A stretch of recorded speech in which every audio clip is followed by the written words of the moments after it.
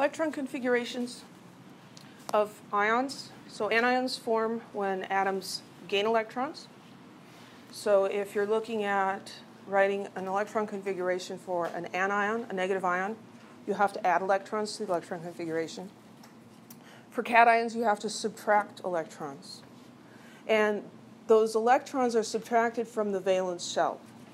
So for the main group elements, for the cations, you remove electrons in the same order, in the reverse of the order that they filled. So aluminum fills 1s2, 2s2, 2p6, 3s2, 3p1. Removing electrons, you're going to take out this 3p electron first, and then the 3s, one of these, and then the other. So let's draw that out.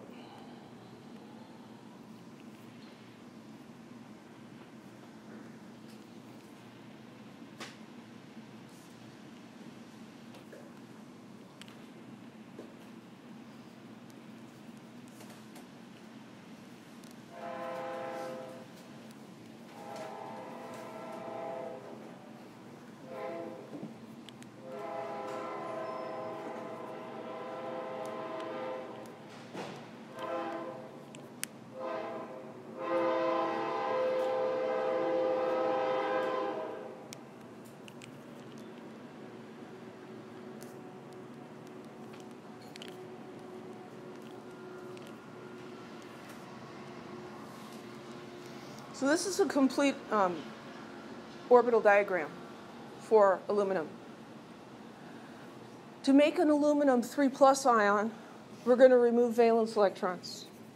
And we're going to do those in reverse order. So this was the last one we put in, so that's the first one we get rid of.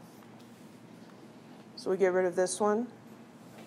And then next we get rid of this guy in here. And then we get rid of this one. So this now is the 3+ ion, and you write down what it is, and it's 1s2, 2s2, 2p6. Any questions?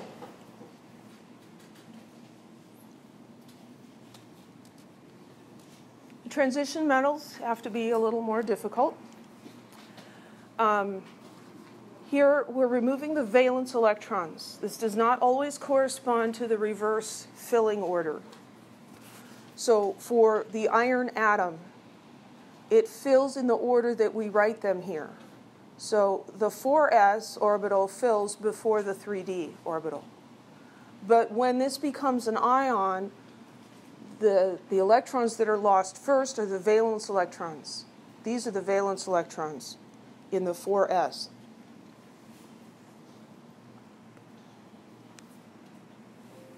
Oops. So these are the valence electrons. Those get lost first. So if we're making the Fe2+ cation, we're going to remove the 4s electrons. So the electron configuration is this. We're not going to write 4s0. If there aren't any electrons in that level, you just don't write that level. If it loses one more electron, now that will come out of the last orbital here. So that'll come out of the D. So we'll end up with 3d5. And this would be the orbital diagram for iron 3. This one's empty, and there's the 3d is half full. Any questions? It's always the valence electrons that are lost first.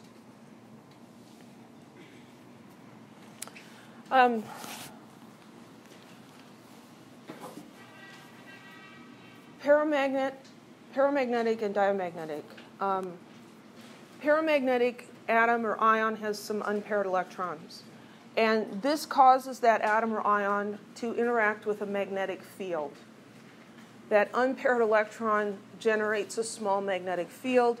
Due to its spin, it's not coupled with an electron of the opposite spin. And so these atoms or ions are attracted to magnetic fields. A diamagnetic atom or ion has all of the electrons being paired up. And so this is not attracted to a magnetic field. In fact, it's slightly repelled. But paramagnetic species interact with a magnetic field and diamagnetic do not. Write the electron configuration and orbital diagram for each ion. Predict whether each will be paramagnetic or diamagnetic. Okay, so cobalt 2+. So cobalt is in period 4. We only need to look at the electrons that are past the noble gas. So we've got, it's really hard to look at sideways. We've got argon. So electron configuration will be argon, 4s2, 3d, 7, sorry. It's got 9 valence electrons. And if we draw the orbital diagram for that, we've got the 4s,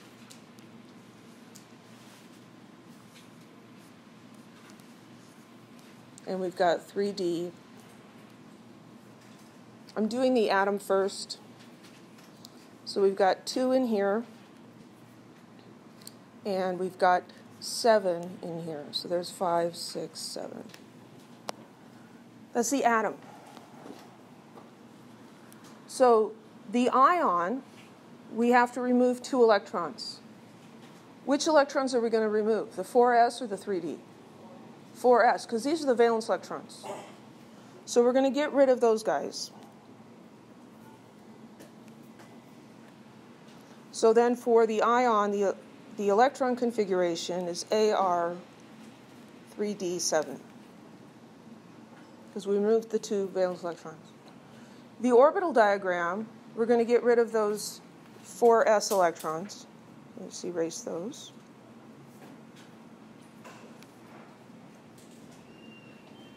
And that's what it looks like.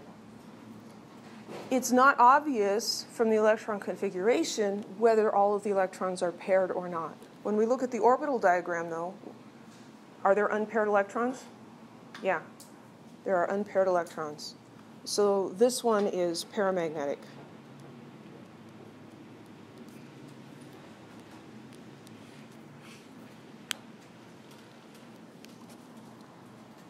This is another one where we've got paired and unpaired, paramagnetic, diamagnetic.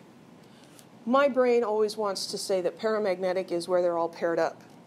But that's spelled differently, right? This is P-A-R, and pairing is P-A-I-R. Diamagnetic, di means 2. All the atom electrons, all the electrons are coming in by 2s. Diamagnetic, all paired up in 2s. So diamagnetic, not attracted to the magnetic field. Paramagnetic is because of these unpaired electrons. So let's look at N3-. First we'll do the configuration and diagram for just plain old nitrogen. So we've got helium. That's not helium.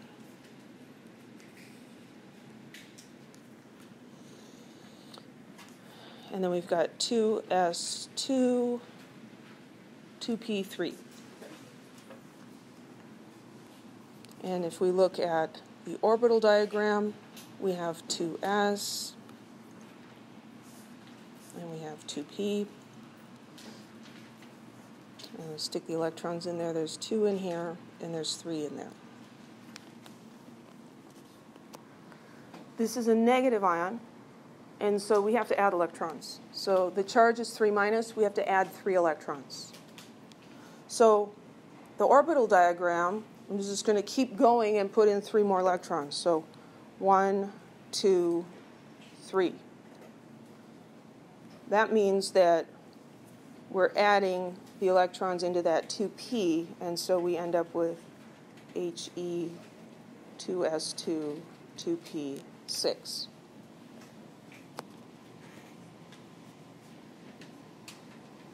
When nitrogen becomes an ion, it fills up all its boxes. Are there any unpaired electrons in the nitride ion? No. They're all in 2s. So it's diamagnetic. Any questions?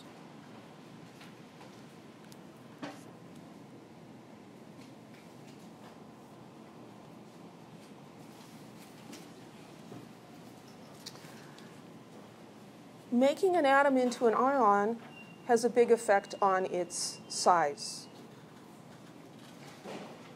So trends in ionic radius.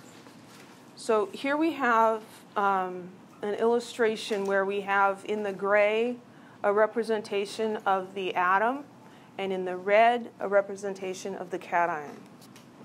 And we'll notice that a lithium cation is much smaller than a lithium atom.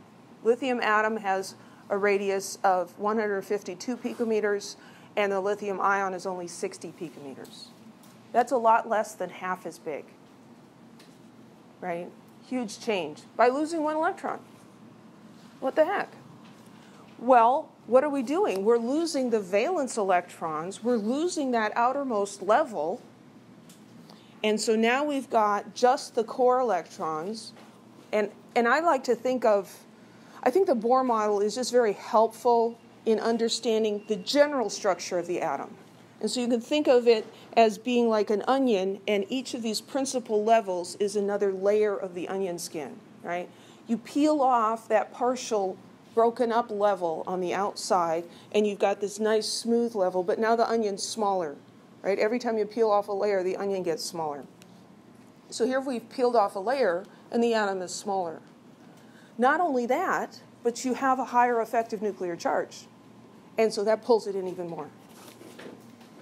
So let's just draw a diagram for lithium here. Lithium has 3 protons in its nucleus.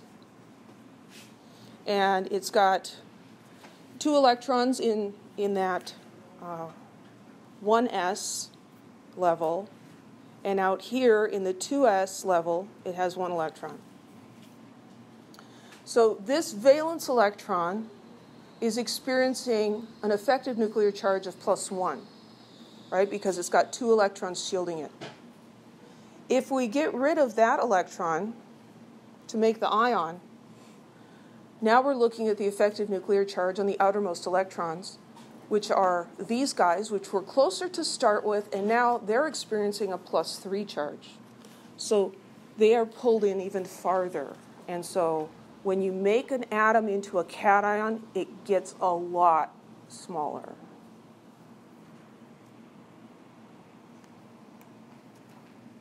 Anions get bigger. It's a little bit harder to understand why anions get so much bigger, but that's okay. We don't need to understand that. We just need to remember that anions are bigger. And that makes sense because you take something off of an atom, you would expect it to get smaller. You put something on, you expect it to get larger, right? If you look at your waist size and then you put on a bulky sweater and measure your waist size, it's going to be larger, right? Because the sweater takes up space. So adding on electrons, we've got no change in the nucleus, no change in the number of protons, and so the nuclear charge does become lower. We looked at a very simplistic way of calculating it, and that wouldn't show it, but it does become lower. So we see that, so when you go from oxygen to oxide, it almost doubles in size. So it's a big change. Any questions?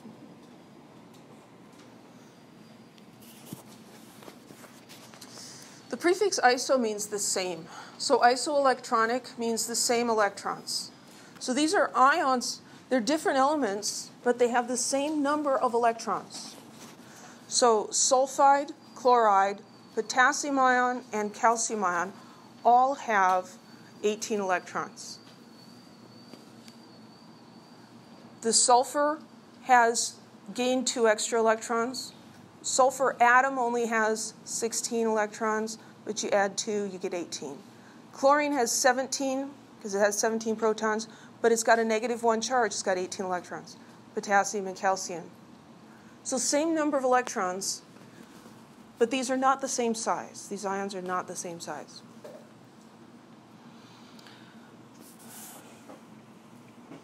We learned that when an atom becomes a cation, it gets smaller. When it becomes an anion, it gets larger.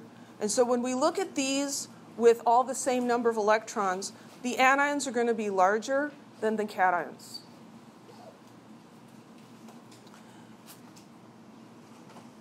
Calcium is going to be the smallest. It has the most protons, same number of electrons. It's got a higher effective charge, and so it pulls those electrons in closer. Potassium is the next largest. It has 19 protons. Sulfide is the smallest. It's got the fewest number of protons, and so those electrons are held more loosely. So isoelectronic species, the anions are going to be larger and the cations are going to be smaller.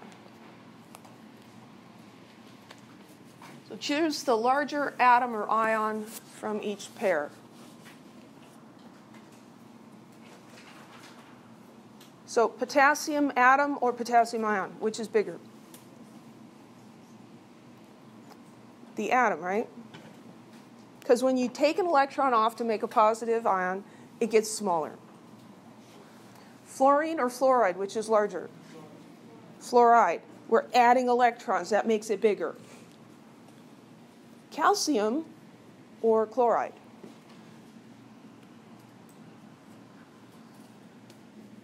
Well, how many protons does calcium have?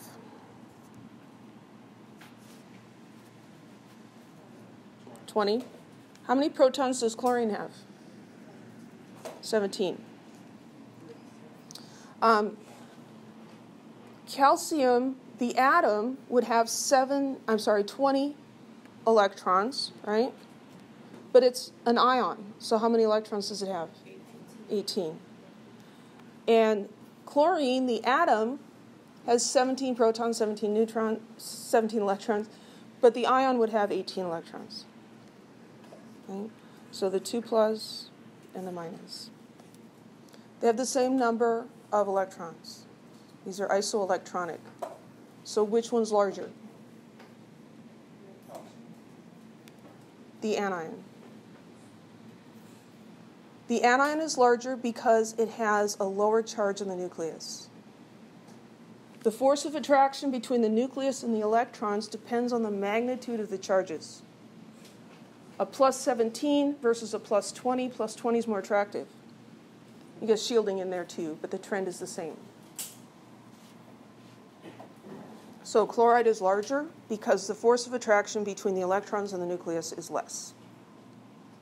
Or, just like with these guys where we're looking at an atom and its ion, the anion's larger, the cation's smaller. These are isoelectronic. The anion's larger, the cation's smaller.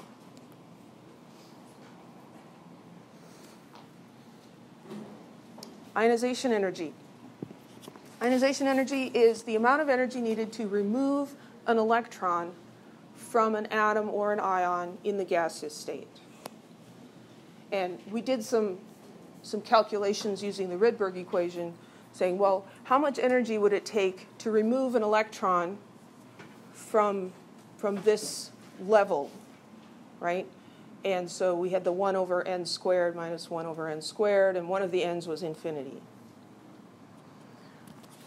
We're not going to do any calculations like that, but we're going to look at the trend in ionization energies.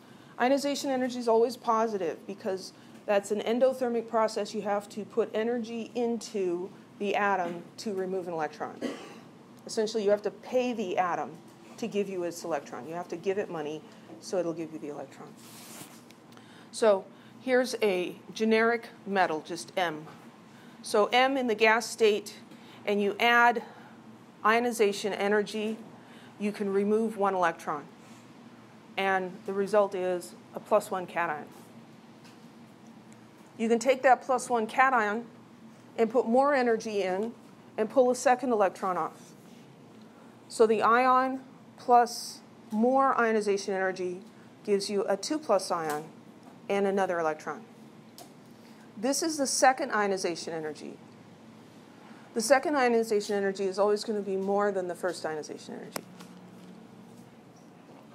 I sometimes joke and say that, it's a good thing the circus never came down my street when all my kids were younger because I probably would have sold some of them.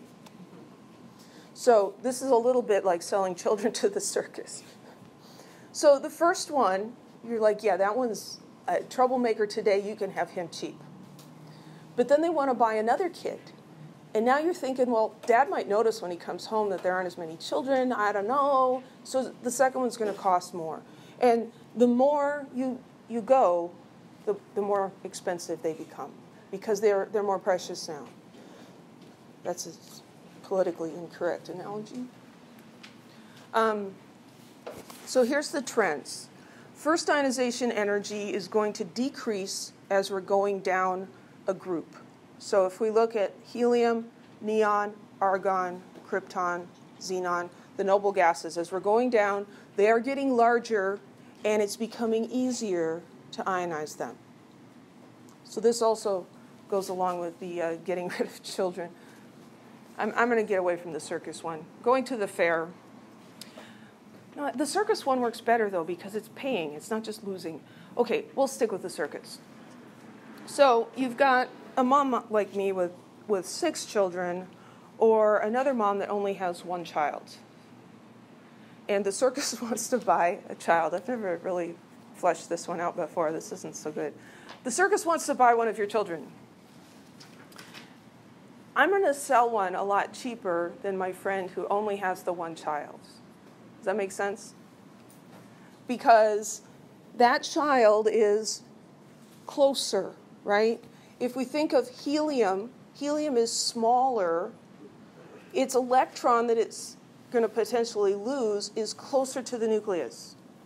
And so it's going to take more energy to pull it away. Xenon, the electron it's going to lose is on the outside.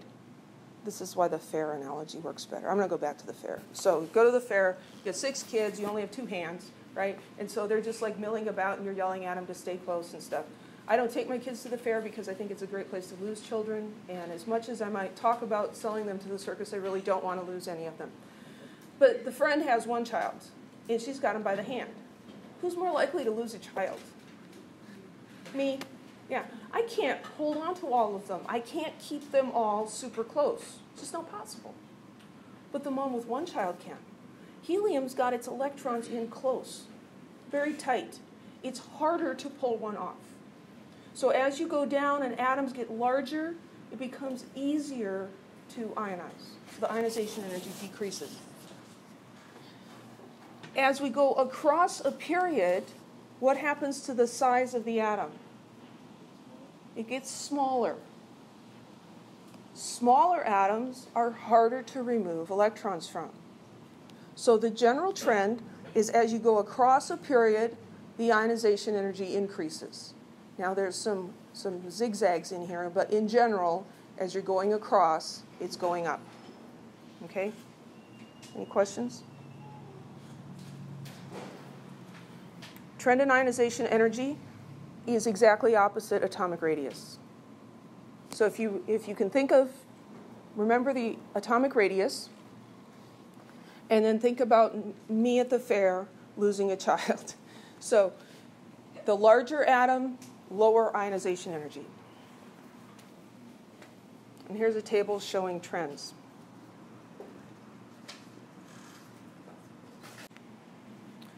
So as we go across, we see that the ionization energy is increasing in general.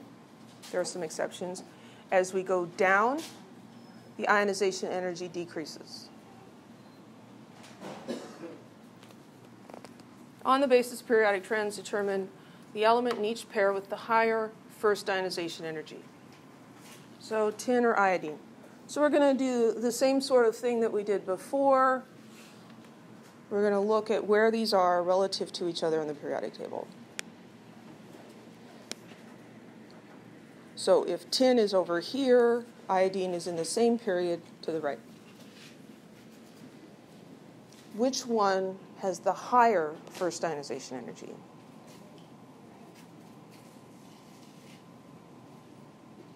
Which one is smaller? Tin? No, iodine. Iodine's smaller because as we go across, it's counterintuitive, but the atoms get smaller. So iodine is going to have the lower ionization energy. I'm sorry, higher ionization energy. I had something else going on in my head. Smaller atom, higher ionization energy.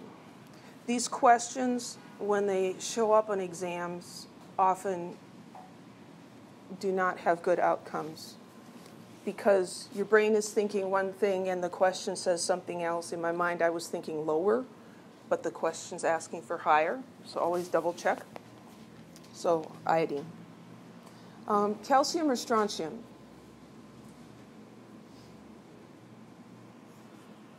So they're right on top of each other. We're looking for the higher ionization energy. So that's going to be the smaller atom. Who's smaller, calcium or strontium? Calcium. Carbon or phosphorus? There's carbon, there's phosphorus. So carbon, in terms of up and down, would have the higher. In terms of going across, phosphorus would. So we have conflicting trends. So I would guess that it would be carbon, but that's much less of a good guess than for the size. So I'd say not possible. Can't predict that. Fluorine or sulfur. Here again, these guys are kitty corner, but in the opposite way. Who's got the higher ionization energy? Fluorine. Look at the trend. Both of them going across says higher ionization energy. The trend going down also says higher ionization energy for fluorine. Any questions?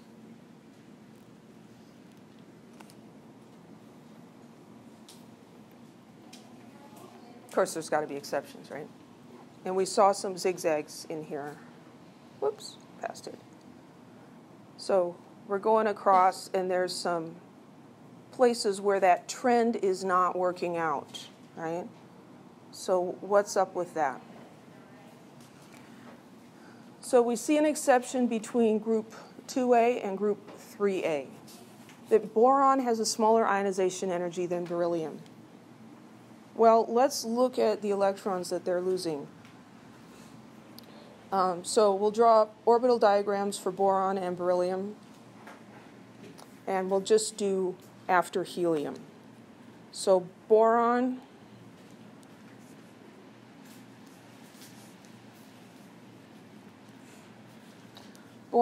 has 3 valence electrons, and beryllium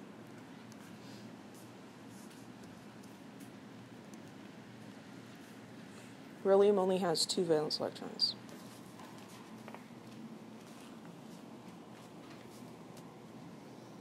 So this is 2p and 2s. This is 2p. Oops. 2s and 2p. So when boron is losing an electron, it's losing one from the 2p sublevel, which is higher in energy than the 2s sublevel. Right? A higher energy electron is easier to remove than a lower energy electron. So when we're removing one from beryllium, we're removing a 2s electron, which is lower in energy, so it's harder to remove. So boron has a lower ionization energy than beryllium, even though the trend predicts otherwise. But there are exceptions. Any questions? I'm not going to trick you on these exceptions. I just want you to know that they are there and why.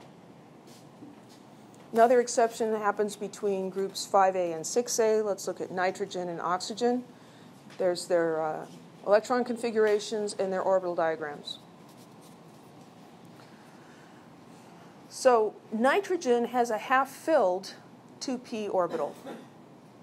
Oxygen has, we would also be removing a 2p electron, but this isn't half full exactly. This one has full and the others have one electron.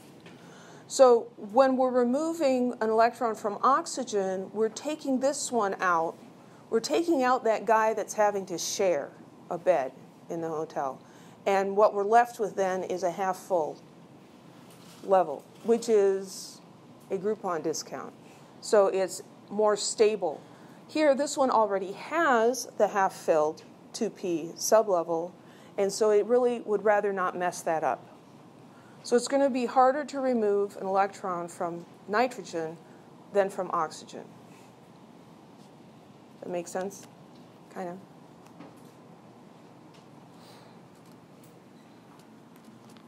If we look at successive ionization energies, so same atom, just pulling off one electron, then another, and another, and another. Each time you pull an electron off, the ionization energy gets larger. The effective nuclear charge is increasing. So here for sodium, we pull off one electron, 496 kilojoules per mole to do that. The next one is a huge increase. For magnesium, the first one is 738, and the second one is about double that, 1450, and then the third one is a huge increase. This huge increase is where we're pulling off a core electron. Sodium has one valence electron. Pulling off the valence electron, not too bad. But now you're getting into its core, and it's much harder to remove electrons from the core. For magnesium, it has two valence electrons. The first two are going to come off relatively easily. The third one, 7,000 kilojoules. We might have predicted 2,800, but not 7,000. That's because now you're removing a core electron. Any questions? So here's a table. Here are the elements and their ionization energies. And in the red here is removing a core electron. Sodium has one valence electron. Pull that one off. You pull the core electron off, the price jumps up.